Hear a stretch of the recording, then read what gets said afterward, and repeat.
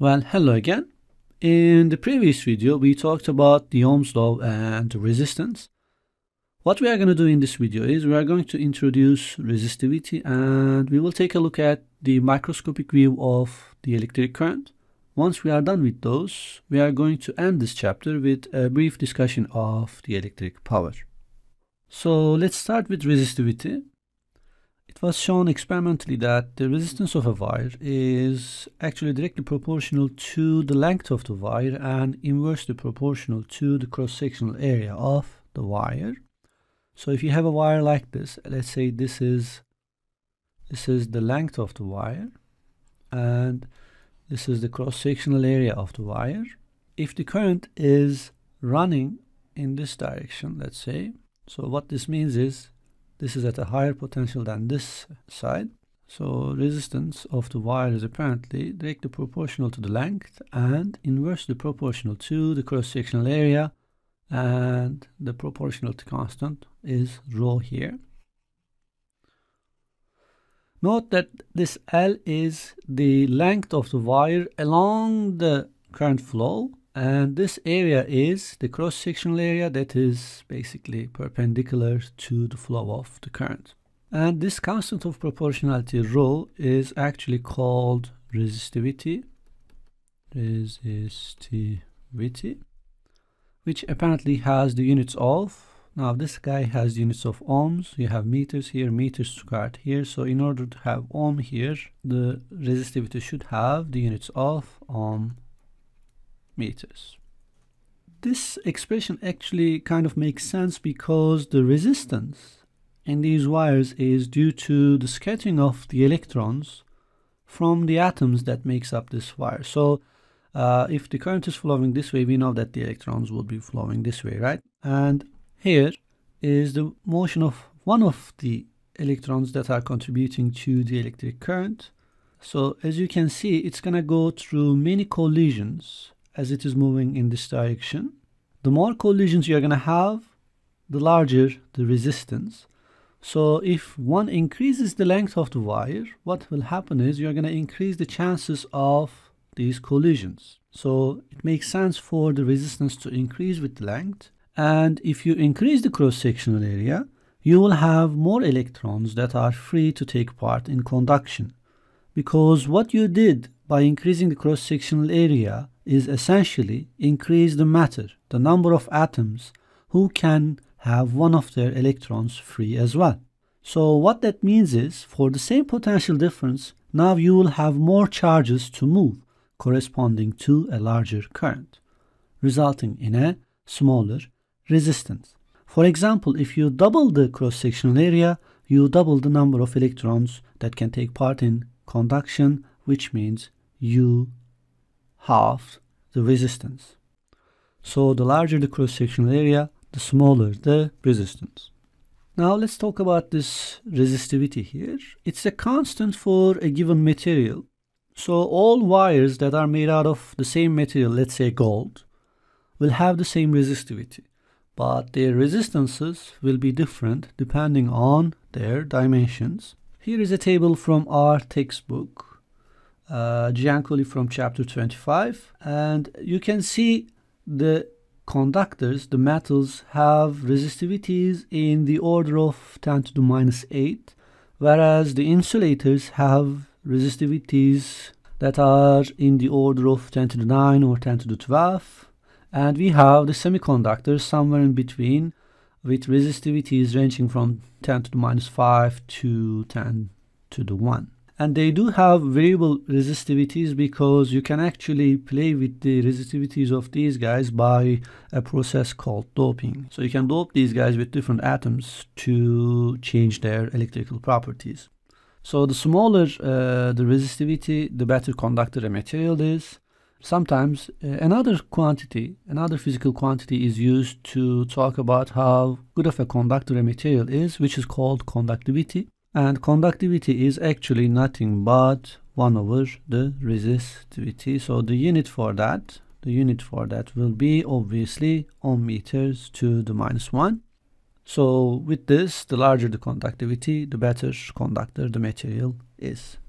If you pay attention to the table, you will see a third column here that is called temperature coefficient alpha. This quantity is actually telling us how does the resistance or the resistivities of these materials change as a function of temperature. If you have a positive alpha, it means that the resistance of the material will increase with increasing temperature. And if alpha is negative, it means that the resistance of the material will decrease with increasing temperature. And again, this makes sense because when it comes to conductors, the most important factor affecting the resistance is the scattering of the electrons from the atoms, because you have a sea of free charges. And these atoms that makes these wires up actually are not at rest. They are in constant motion. They are oscillating back and forth around an equilibrium position. And the higher the temperature gets, the faster they move, increasing the number of collisions with the electrons, which will result in an increase in resistance. Whereas when it comes to semiconductors, in semiconductors you do not have as many free electrons that can contribute to the electric current as you would have in conductors. But as the temperature increases, what happens is you will get more electrons free to contribute, resulting in a decrease in resistance. And this property of materials, meaning having resistances changing with temperature, gives engineers a possibility to employ them as thermometers. And this expression that quantifies the temperature dependence of resistivity can be used for small temperature changes for this purpose. Here, ρ0 is the resistivity of the temperature at a known temperature T0, and ρ is the resistivity of the material at an unknown temperature T, and alpha here is our temperature coefficient here. So by simply measuring the resistivity, we can figure out what the temperature should be. And also, if the effects of thermal expansion or contraction is negligible, we can actually replace these resistivities with the resistances, since they are simply proportional to each other. Alright, now let's solve a very simple example and start talking about the microscopic view of the electric current. Apparently, in this problem, we have a wire of resistance R. So let's say our wire looks like this, with a length of L and cross-sectional area A. And also, what is given to us is that the resistance of this wire is R. And the question is, what would be the new resistance if we were to stretch it to twice of its original length? Now we all know the equation relating the resistance to the dimensions of the wire, which is ρ times L over A. If you simply pay attention to this expression and just focus on the length, you may think that since we are doubling the length, the resistance will double with it. But it is not really as that simple, because when we change the length here, since the density of the material should remain constant, as well as the total mass, since we are not creating extra mass here, the cross-sectional area should also change with changing length. So since we are not changing, maybe we can write an expression like that. The initial mass must be equal to the final mass. We did not change these. And you know how to find the masses, which is density times the volume. This should be equal to the density times the new volume. Let's call that volume prime. Since we are saying that the density is not changing, these densities will go away. And what we are going to find is, how do you find the volume of a cylinder? It is the area of the base times the height, which is going to be then A times the length must be equal to the new area times the new length. But I know what new length is, which is 2 times the original length. So we are going to have A prime times 2L here. And if you solve this for the area, the new area, you are going to find that it's going to be half of the original cross-sectional area. So with these values now, we can calculate the new resistance. The new resistance will be equal to, let's call that R prime, ρ times L prime divided by A prime, which is ρ times 2L divided by A over 2. And this is going to give us, you can take this 2 up, 4 times ρ times L over A. But rho times L over A is our original resistance. So apparently, by stretching this wire twice its original length, we are going to increase the resistance fourfold. We are going to quadruple the resistance. All right, now let's move on to the microscopic view of the electric current. Let's consider a piece of wire again, and imagine that we apply a voltage across this wire so that this side is at a higher potential than this side, which means we are going to have an electric current flowing in this direction. And also, just as what we said before, the electrons are actually moving in the opposite direction while going through many collisions, just like this electron does.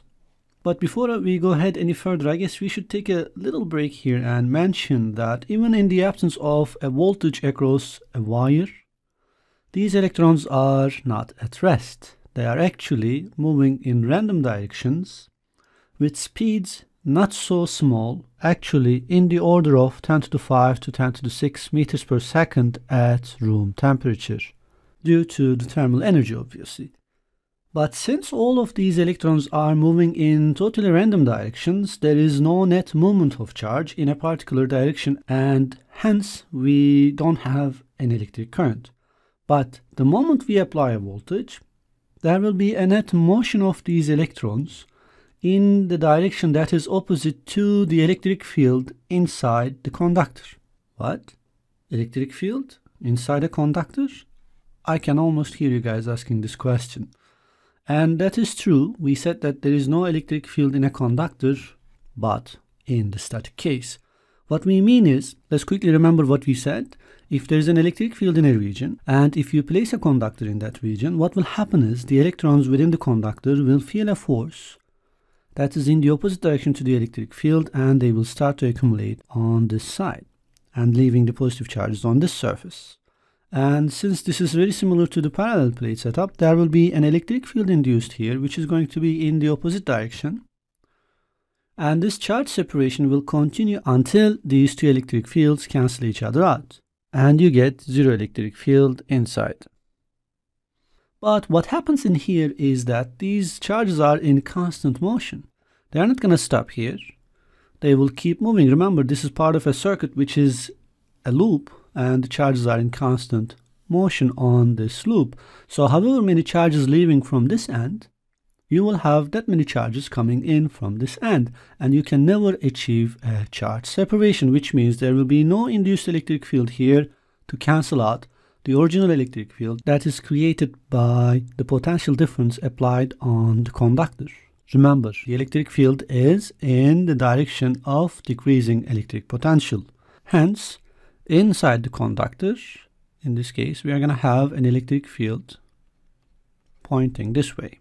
Okay, hopefully now that we all agree on the presence of the electric field as well as its direction, let's go ahead and define a new physical quantity which is called the current density. I'm going to use letter J for that, which is going to be a vector, by the way. So let's just write it here, current density. Its magnitude, let's just write it like this, or maybe we can call it just J, is going to be equal to I over the cross-sectional area of the wire if I is uniform.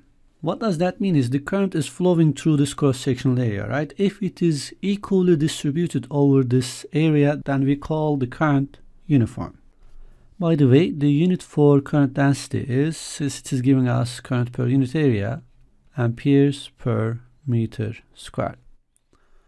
As you can get the current density if you know the current and the cross-sectional area, you can also go the other way around, meaning if you know the current density and the cross-sectional area, you can easily calculate the current running through the wire as J times the area. Okay, now that we covered the magnitude of the current density, what about the direction? After all, we said that it's a vector, and the current density will be in the same direction as the electric field vector. So let's just write it here. J is in the direction of the electric field. By the way, if the current is not uniformly distributed over this cross-sectional area, To calculate the total current running through the wire, what we need to do is to go through the integral route, in which what we do is we divide this area into infinitely small pieces. Through each, we calculate the current running by J dot dA, add them up, and calculate the total current. Now that we defined the current density, let's see how fast these electrons are moving in this direction.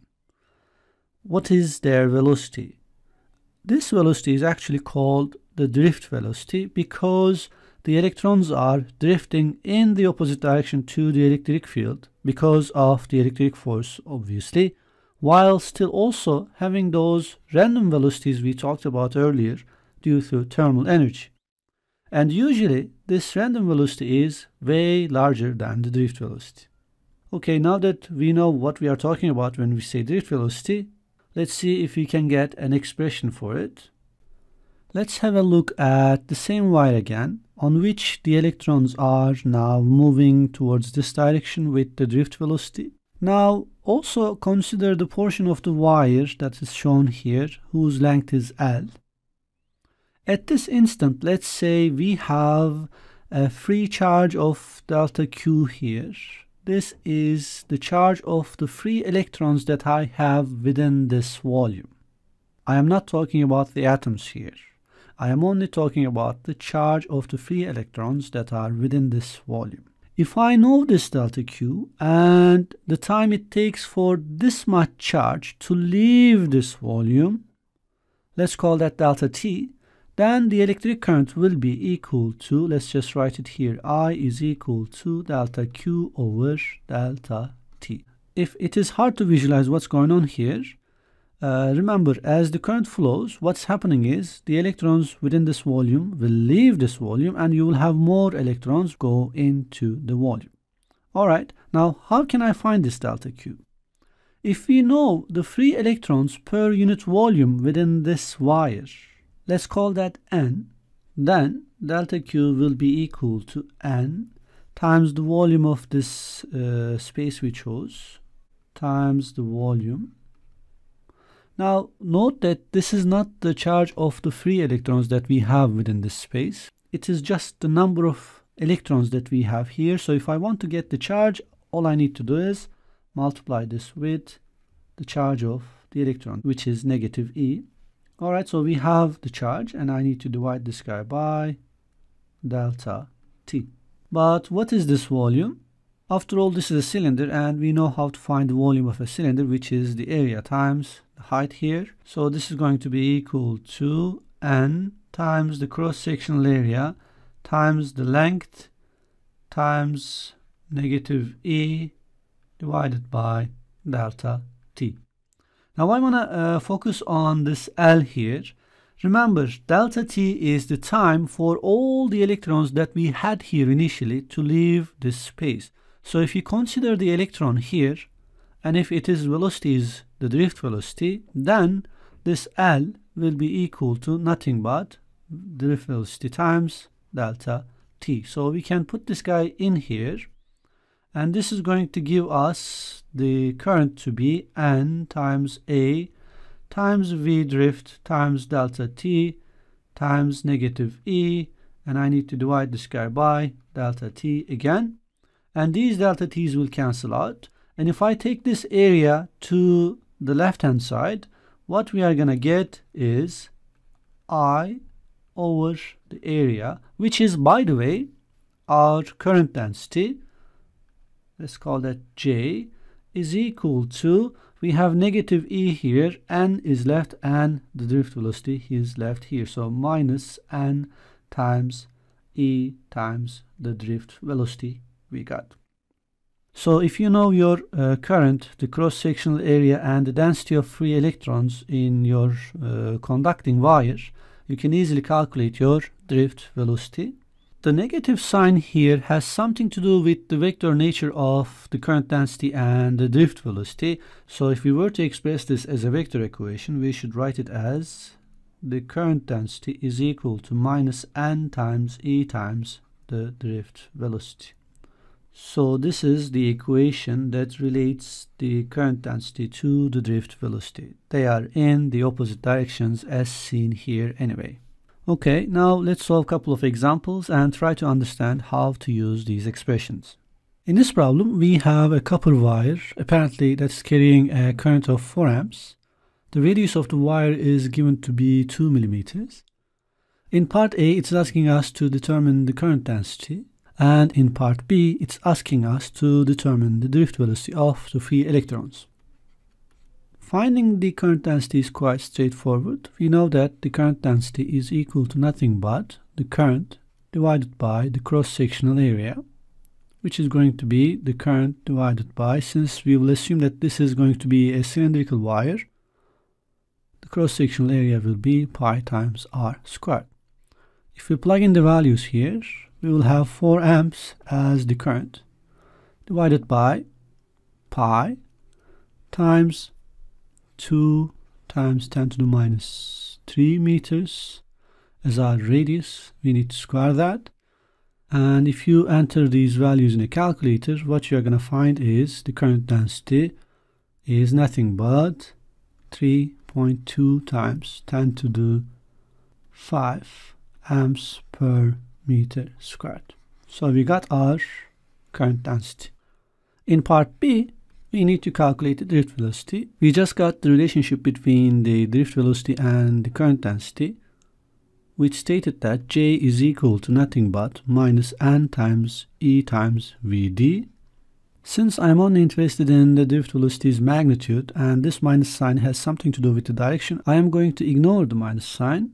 And when I solve this for the drift velocity, what I'm going to get is J divided by n times the charge of the electron. Now I know what J is, I know what the charge of the electron is, which is 1.6 times 10 to the minus 19 coulombs.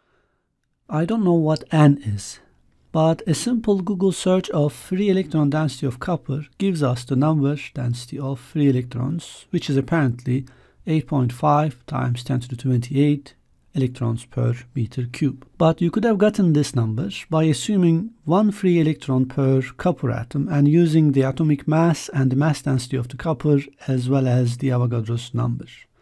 But I'm not going to do that. Let's just plug in the numbers and get the value.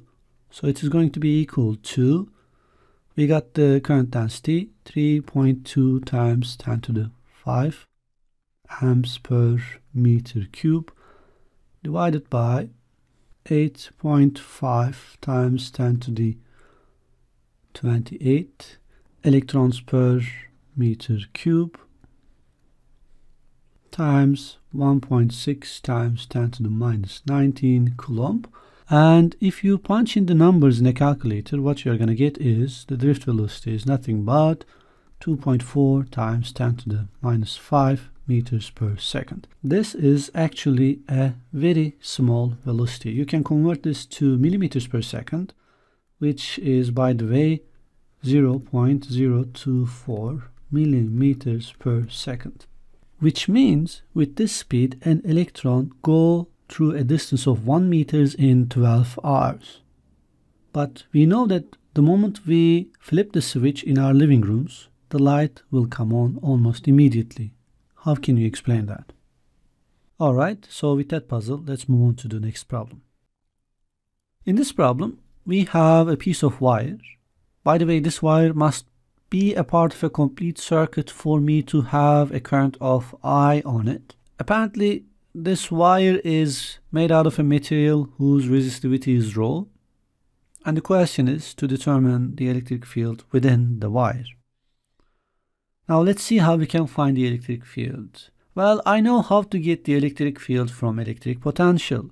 If you want to find the x component of the electric field, all you have to do is take the derivative of the electric potential with respect to x with a minus sign in front. You will get the electric field along the x direction. When I look at this wire, obviously the current will be flowing along the x direction. So let's say this is the direction of the electric current, which means that this end will be at a higher potential than this end, and the electric field will be in the same direction as the electric current. So let's draw that here. So this is our electric field. How can we find the magnitude of that? Well, we are going to need to figure out how the electric potential changes as a function of x. From Ohm's law, we know that there must be a voltage across this wire to have this current, right? So let's say that voltage is V0. For the sake of simplicity, this is what I will do. I'm going to say, you know what, the electric potential at the beginning of the wire, let's say, is V0, and the electric potential at the end of the wire is 0. So the voltage is V0, obviously. And I will ask you guys, all right, if this is the case, what is the electric potential, let's say, at this point? What would you say? Well, you should tell me that I know Ohm's law. If the portion of the wire here has the resistance of R, this portion only, then the electric potential at that point must be equal to V0 minus I, that is the current running through the wire, times the resistance of the portion of the wire between this point and the beginning of the wire here. And it must be minus, because if it was plus, then it means that this is at a higher potential than this point, and the current must have been flowing in the other direction. But I know that the current is flowing this way, so the potential here must be larger than the potential here. So this is going to be equal to V0 minus. Now, if the cross-sectional area here, is A, then I can write the electric current as J times A. So this is the electric current. And what is R? Well, I know how to calculate R. If this distance is x, then it's going to be equal to rho times the length of the portion here, which is x, divided by the cross-sectional area. Here I use R is equal to rho L over A. Now you have A here, you have A here. Apparently, the electric potential is a function of x along the x-axis is nothing but V0 minus the A's cancel out. We are going to have J, the current density, times rho, the resistivity, times x. Now all I have to do is take this guy and put it in here. If I do that, the electric field is equal to minus dV over dx, which is minus V0 is constant. You take the derivative of that, you will get 0. And if you take the derivative of this with respect to x, what you are going to get is J times rho with a minus sign in front. So what this is telling us is that minus minus will give you a plus. The electric field is nothing but rho times J. Remember, the electric field is a vector, the current density is a vector, so if I were to write this as a vector equation, this is what I should write. Or if you want, you can also express the electric field using conductivity rather than the resistivity, which is going to be then 1 over sigma times J. So we got our electric field. Now let's talk about electric power. Electrical energy is useful to us as we can transform it into other energy forms. For example, an electric car takes the electrical energy and converts it into mechanical energy, or a light bulb converts it into heat plus the radiated energy in the form of light. And from Physics 101, you remember one definition of power is the rate at which one form of energy is transformed into another one. Now let's consider a simple circuit like this. This R can be a light bulb, for example, and it is apparently connected to a battery here. It is, by the way, going to be our electrical energy source. So we will have a current running through this circuit in this direction, and VA minus VB will be the voltage across our resistor, And you know that the electric potential at point A must be larger than the electric potential at point B, so that you will have a current running in this direction. So you will have a drop in electric potential as you move along the resistor. That's why often voltage across a resistor is referred to as potential drop or voltage drop.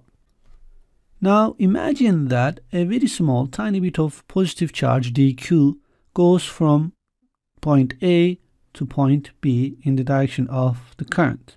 How will the electrical energy change? So let's just write it here, change in electrical energy. We know that it will be an infinitely small change because it's an infinitely small charge moving here. It's going to be equal to, you remember how we find the change in electrical potential energy? It is the moving charge times the change in electric potential. It will see. So it's going to be dq times change in electric potential. This is the final potential minus the initial potential, which is going to be, by the way, VB minus VA, which is minus dq times V, as V is VA minus VB. Now we find a negative value here because the electrical energy is decreasing. Remember, it's being transformed into other forms. So I guess the change in other forms of energy then will be du is equal to the positive of whatever quantity we got here. So it's just going to be positive dq times V. Remember, this is what we are after, how fast it is being transformed from here to here. Now this is the amount of energy we transformed. So if I'm interested in the power, I need to divide this guy by dt. So the power is equal to du over dt, which is going to be dq over dt times v. But I know what dq over dt, this is nothing but the definition of the electric current. So apparently the power is equal to nothing but I times V. So this resistor, let's say it's a light bulb, will transform the electrical energy this much per second. This is our power. And for an ohmic device where the voltage is equal to I times R, then power can be expressed in three different forms. One form is obviously I times V, but what you can do is you can plug I times R for V and you are going to get I squared times R, or you can express I as V over R and you are going to get V squared over R as the power as well. And the unit for power is watt, or we use letter W for that. Now let's solve a very simple example and end this video lecture. In this problem, what we have is a light bulb that is designed to work at 220 volts and has a power rating of 60 watts. What does this designed to work phrase tell us is that you will only get 60 watts if it is connected to 220 volts. If, for example, you connect it to 110 volts, the power you are going to get will not be 60 watts. It will be something else. And the question is for us to calculate the resistance and the current running through the light bulb if it was connected to 220 volts. So in part A, we are after the resistance. And power was equal to I times V, or I squared times R, or V squared over R. Now which one you would use depends on the problem. If you look at this problem, for example, we know the voltage and we know the power. So it makes sense for us to use this expression to calculate the resistance. So I have power is equal to V squared over R. So if we solve this for R, what we are going to get is V squared over the power, which is 220 volts squared divided by 60 watts. And this will give us the resistance, which is apparently 807 ohms. So we got our resistance. And in part B, it's asking us to calculate the current. We can simply make use of Ohm's law here. V is equal to I times R, now that we know the resistance. From here, I will be equal to V over R. We are going to get 220 volts divided by 807 ohms. So this will give us the current, which is apparently 0.273 amperes. Of course, if you wanted, you could have written as 273 milliamps. Part C is left as a homework to you. If this light bulb is connected to 110 volts instead, would it be brighter or dimmer? All you need to do is calculate the new power output of the light bulb when it is connected to 110 volts and compare it to 60 watts. And lastly, one more homework problem for you. In this problem, you go to a vacation for 10 days after this pandemic is over soon, hopefully, and you forgot to turn off your electric oven. See how much would this cost you if you pay 0.71 Turkish liras per kilowatt hour. Once again, we are at the end of our video lecture. Stay safe, stay healthy, and we will talk to you later.